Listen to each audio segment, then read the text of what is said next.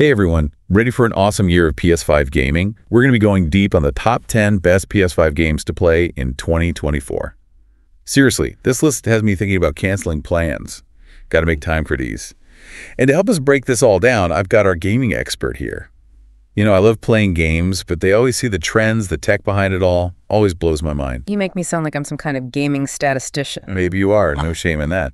But really, what's got you excited about this list? What makes 2024 so special for PS5? It's a really cool blend of familiar games and brand new stuff. We've got some huge names coming back, games that kind of changed everything, but also a wave of completely new experiences, stuff pushing the limits of what games can be, you know? Okay, yeah, let's get into it. The list starts off strong with a game that's already out, but hear me out. God of War Ragnarok. Came out in 2023, but it's still a big deal. Honestly, too big to ignore, even in 2024. What's Ragnarok doing on a 2024 list? Ragnarok, it's more than just a good game. It's like a statement. Took everything we thought God of War was and flipped it. Yeah, it's beautiful to look at, but it's the story, the feelings it gives you, that's what really gets to you. Kratos is a dad, dealing with his past, trying to break the cycle of violence. It gave so much more to a character everyone thought was just all about anger. I went in expecting crazy combat and epic moments, which it definitely has. But I was surprised by how much the story pulled me in. And that's what we're still talking about it now, right? Yeah. Ragnarok changed how stories are told in these huge action games. Exactly. It proves how powerful a good story can be, that people are still saying you have to play Ragnarok even a year later. And speaking of epic stories, Yeah. let's talk about a game that has RPG fans freaking out. Final Fantasy VII Rebirth. This isn't just some sequel, it's like a love letter to one of the most beloved games ever made. The hype is real. What can you tell us? Final Fantasy VII Rebirth, it's interesting. It's building on the success of not one, but TWO massive games. You've got the original, which, redefined RPG stories. Then the remake, which took those classic moments and made them for today's players. Rebirth has to live up to both, and from what I've seen, it's not afraid to try. So we're going beyond Midgar into a whole new world, all right? And story-wise is going deeper into the characters and the events that made the original so iconic. Yeah, exactly. Taking what we know, the stuff that's stuck with players for, decades now? And expanding on it in ways we never thought of. And don't forget about how it plays. They're taking the combat, mixing that real-time action with strategy, making it feel new, but also familiar, you know? It's got to be tough, appealing to old fans and new players at the same time. Okay, last but not least, in the big hitters category, we got to talk about everyone's favorite web-slinger, Marvel's Spider-Man 2. Swinging around New York City, amazing. But what makes this sequel different? So this one, they're not just doing the typical sequel stuff, bigger map, new suit, that's not it. What's really interesting is we get two main characters, Peter Parker and D. Miles Morales. Okay, I see where you're going with this. Two Spider-Men, double the action, sure, but that also means way more story possibilities, right? Yeah. We can see how Peter and Miles approach fighting crime differently, how their powers and their personalities work together, or maybe even clash. We get to see what being Spider-Man means from two completely different points of view. And the first game nailed that Spider-Man feeling. The way you move, the combat, I can't even imagine how much better it'll be with Miles' powers added in alongside Peter. It's going to be awesome, and it shows that the developers really care about pushing superhero games forward. This isn't just a fun action game, it's about telling a really good story with characters we actually care about. Well said. So epic adventures, stories that hit you in the feels, and superhero action, and we're just getting started. Stick with us as we check out some brand new games that are pushing gaming in new directions. All right, we've had our big sequels, but that's just the start. Now we're going somewhere completely new with some seriously cool brand new games. First up, Stellar Blade. This one has people comparing it to another action RPG that blew up a few years back. Yeah, you can't talk about Stellar Blade without mentioning Nier Automata. They've both got that stylish, fast combat, that mix of sci-fi and fantasy, but Stellar Blade is doing its own thing for sure. I love games that take inspiration from the greats but still do something new. And the gameplay I've seen, Stellar Blade looks so smooth and visually stunning. That whole dystopian world, humanity on the edge, it's giving me those classic sci-fi vibes, you know? And here's the kicker. Stellar Blade is PS5 only. That means the developers could use everything the PS5 can do. Not just prettier graphics, we're talking about worlds that feel real. Gameplay that responds to you, even that haptic feedback, so you feel every time you swing a sword. Hold on, I gotta jump in here. Not everyone listening might know what haptic feedback is. What is it, and why is it a big deal? You ever get so into a game, you almost feel what the character feels. Haptic feedback takes that way further. It uses vibrations and little movements in the controller to make it feel real. In Stellar Blade, you won't just see your character swing, you'll feel it in your hands. The impact, even the resistance as you pull back for another swing. Whoa, that's wild. Like, it's the difference between watching a movie and actually being in the movie. Exactly. When it's done right, haptic feedback makes games so much more immersive. And speaking of immersive, let's switch gears completely. Like a Dragon, Infinite Wealth.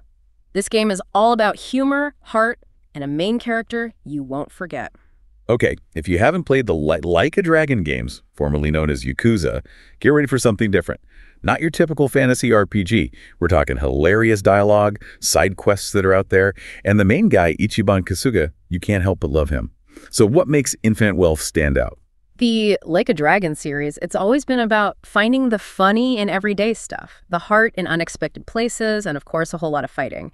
What's interesting about Infinite Wealth is they're taking Ichiban, who's very much rooted in Japanese culture, and dropping him right into America. That's bold, and knowing this series, they're going to have a blast with it. Oh, for sure. Imagine the culture clashes, all the misunderstandings, the fish out of water stuff. It's going to be hilarious. But they'll also use that to talk about new things, introduce new characters, and tell a story that's funny. A&D makes you feel something, you know? It's that mix, the humor, the heart, the over-the-top action, that makes these games special. Okay, from Like a Dragon, let's go down memory lane with a couple of remastered games. First, The Last of Us Part 2 Remastered. No need to introduce this one, but for those who missed it, what's the big deal? The Last of Us Part 2, it's a masterpiece, no question. It changed how stories are told in games, but it was heavy, man, even for experienced gamers. This remaster, it's not about changing the game, it's about letting more people experience it, giving those who already played it a chance to go back, see it with better graphics, faster loading, and feel it all with the PS5's haptic feedback and adaptive triggers. You mentioned adaptive triggers. Some people might not know. What are those? What do they add? Okay, so imagine pulling a trigger in a game, and instead of it feeling the same every time, you can feel the tension building, the click, almost like holding a real gun. That's adaptive triggers, makes it super realistic, another way to connect to the game. In The Last of Us Part 2, which is all about tension and feeling like you're there, those little details are huge GE. It's like they're trying to break down the wall between you and the game, pull you right into it. Speaking of which, another amazing game is getting the PS5 treatment, Ghost of Tsushima.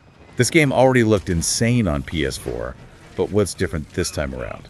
Ghost of Tsushima, it was like a love letter to those old samurai movies. Beautiful landscapes, amazing combat, a story that hooks you. This PS5 version, it takes all that and makes it even better. Imagine those huge fields of grass, but with so much detail you can practically see every blade.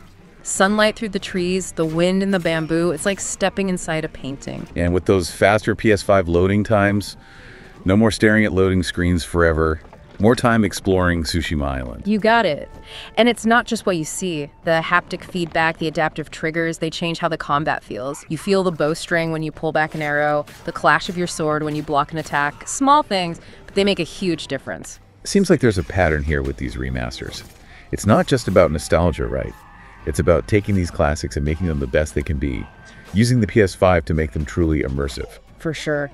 It shows how much these games still have to offer, and it's a great way for players who missed out to finally experience them. Nicely put. Okay, gamers, get ready for our last category, the genre giants. These are the games pushing boundaries, the ones leaving their mark on the industry. And we're back, ready to tackle the big ones, those games that define their genres.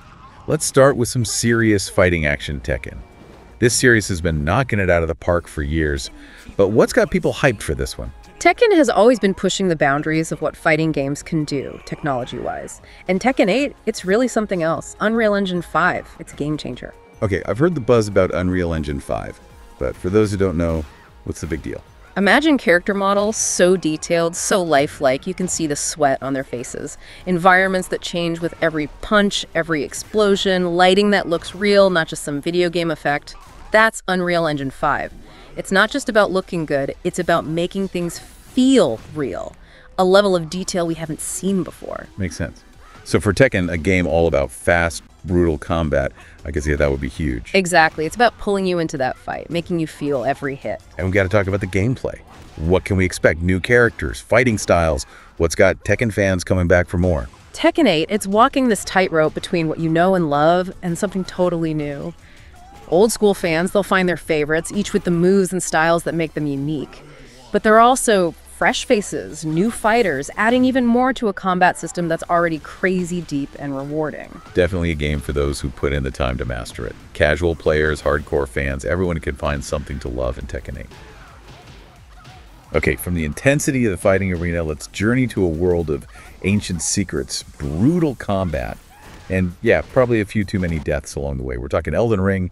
This game, it took the world by storm, and people are still feeling its impact. Why is that? Why should PS5 owners still be hyped about Elden Ring in 2024? Elden Ring, it's more than just a game, it's an experience. It took what people loved about those Souls-like games, made it better, bigger, create something amazing and terrifying at the same time. The world they built, unbelievable, huge, interconnected, makes you want to explore every corner. But what keeps people coming back, even years later?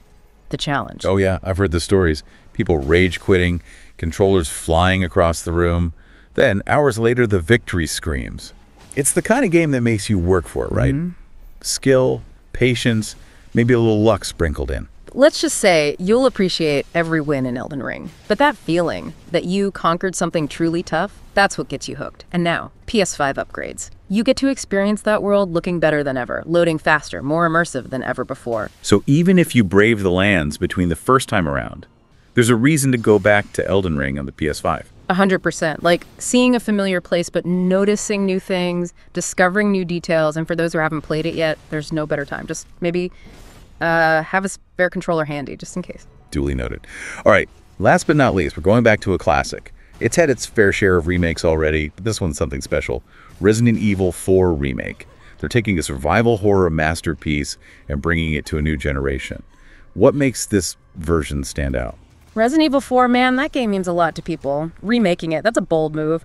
But Capcom, they pulled it off. They captured what made the original great while updating it for today. So this isn't just about better graphics, right? We're talking about more than a fresh coat of paint. Oh, way more. This is like, they started from scratch and rebuilt it. The story, the gameplay, it's all there, but they polished it up, expanded on it, modernized it. And the horror, they really went for it this time. And the original Resident Evil 4 wasn't exactly sunshine and rainbows. How'd they make it even scarier? They leaned into the psychological horror, you know, the sounds, the lighting, where the enemies pop out. It gets under your skin, makes you feel constantly uneasy. Even if you know what's coming, it still works. They found ways to make the familiar feel new and terrifying. So you're saying it's a chance to revisit a classic, but also see it in a whole new light, a whole new level of creepiness. Yeah, exactly. It's nostalgic and fresh at the same time. Familiar, but brand new. That's kind of the theme for today, isn't it? Big sequels, trying new things with their stories, brand new games using the latest technology, remastered classics, reminding us why we love them in the first place. What a time to be playing games on PS5. So with all these incredible games coming out, what has you most pumped for the future of gaming? What gets me excited is how many different kinds of games are out there now. There's literally something for everyone. Hardcore gamers, people who just want to relax and have fun, everything in between. And with technology getting better all the time, who knows what amazing experiences are coming next? Absolutely. This isn't just a list of games. It shows how creative, how passionate, how innovative the gaming world is. All right, gamers, that's our deep dive into the best PS5 games in 2024. But we want to hear from why. What are you most hyped to play? What games are you hoping for in the future? Hit us up in the comments. Let us know. Maybe your pick will be in our next deep dive. Until then, happy gaming, everyone.